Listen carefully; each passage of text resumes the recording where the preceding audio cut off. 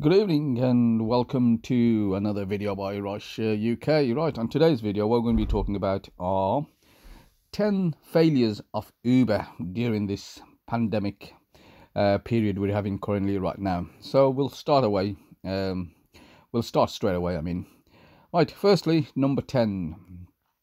Now, inability for additional income. Now, we've all been looking for some sort of extra income we could do currently while we're staying at home, really. What I mean by that is, we want to take a much safer approach.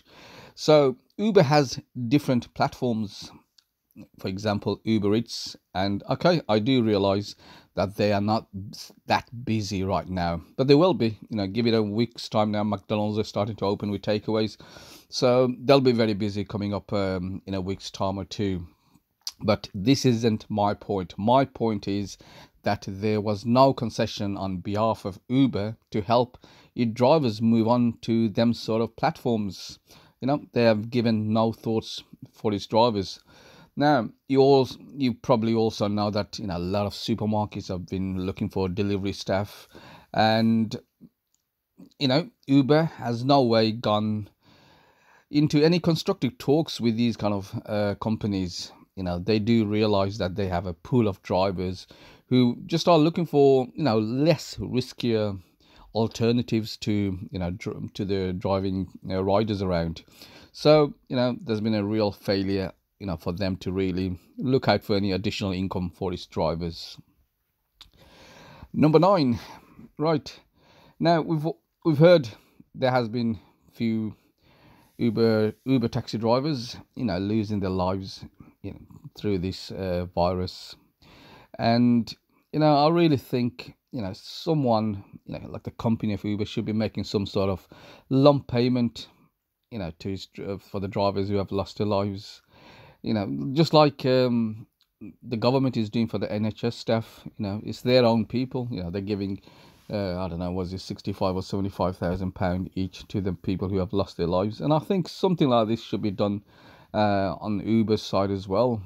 And if Uber didn't want to do that, really, what I think they should have done is constructed some sort of a payment from us. And what I mean by that is, first, once we're all back to work, they would have said, look, the first job you're going to do, we're going to take £1 and we're going to put into this fund, and we're going to pay a lump sum for the drivers who have lost their lives with this pandemic. And if they just did that, and I think the amount of taxi drivers out there who drive for Uber, £1 each will, that will be a considerable amount, really. And then they could just distribute that to the actual families, and I really don't think any of us would mind that, giving £1 or £2 away, whatever the amount they want to do. I think something like that would be really nice for them to do. Okay, number 8. Well, we got communication between drivers. Now, Uber has funny ways of communicating with his drivers. Sometimes it's through emails, and then you might see the odd podcast coming along. But whatever it is, it's not enough. Communicating to drivers, I think during this time is very paramount.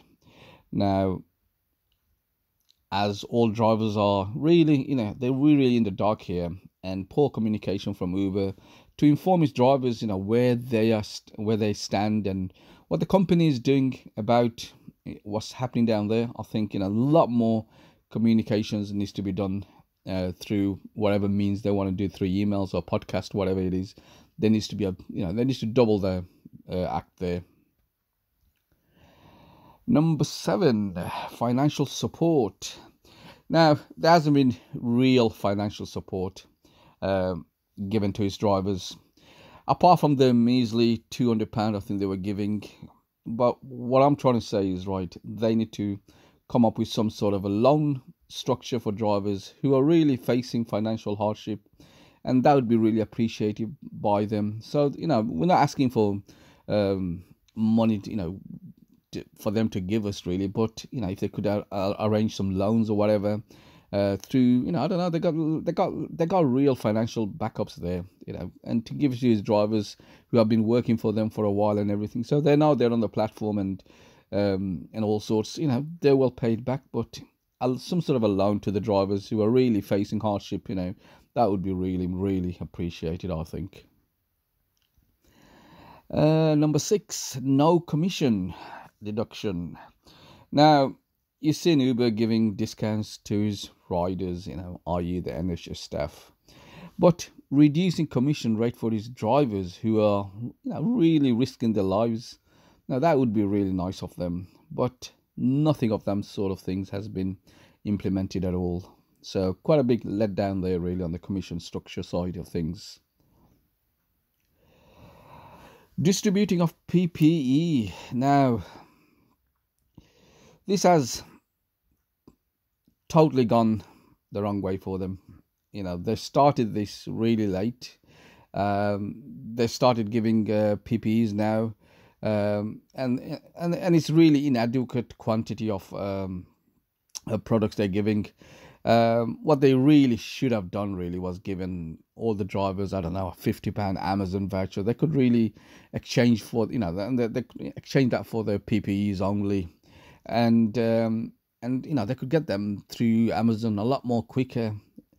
And as I said, they started this really late. They should have done this about 7-8 weeks ago.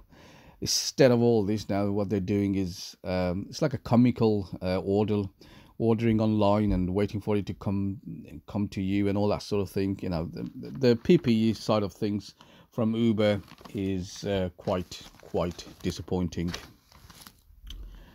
Number 4, reactivation of drivers. Now, some drivers has been experiencing this, and that is to get them their account reactivated after they've been off for 14 days, I think, as soon as they get some sort of symptoms of that virus. Now, some drivers, what they're experiencing is they're not being able to log on, and after a while, when they are logged on, they find themselves only to be logged off again. There's something not right at Uber's end, and this is quite, the whole thing is in shambles there. Number 3, right, we got the AXA insurance.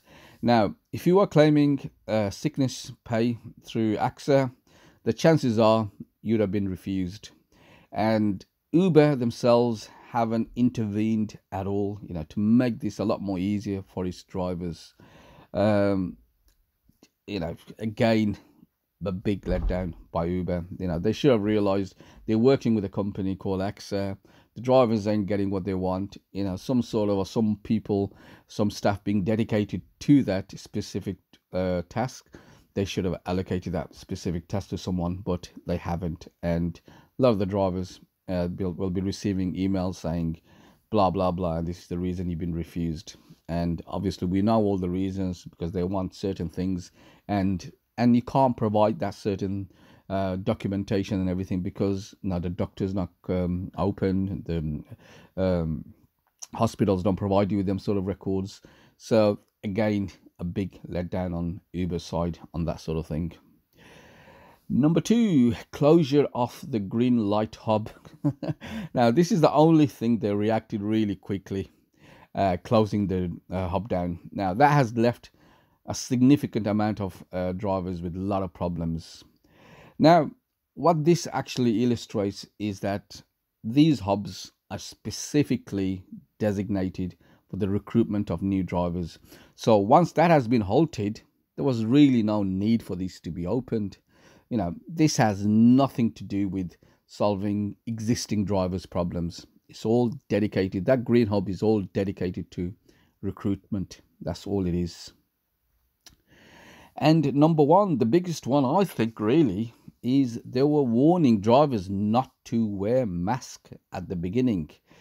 Now, the reason they were obviously giving at that time was mainly it was a safety issue. Riders wouldn't be able to recognize the driver's face, if they're having the right driver there. Now, that has actually left drivers, not wearing masks in a real dangerous, highly state of, catching the virus. What Uber should be really doing is not clamping down on the drivers who are not wearing masks And well, they should be giving a clear, firstly, for drivers to wear masks. And secondly, I think more important than anything else, they should be saying to the riders, look, you cannot get in one of our cabs without wearing a mask. And you know something, that will make the drivers feel far more comfortable letting riders in. So there you go. These are the quick 10 failures Uber has been struggling with during this pandemic period. And I'll catch you guys some other time. Bye bye now.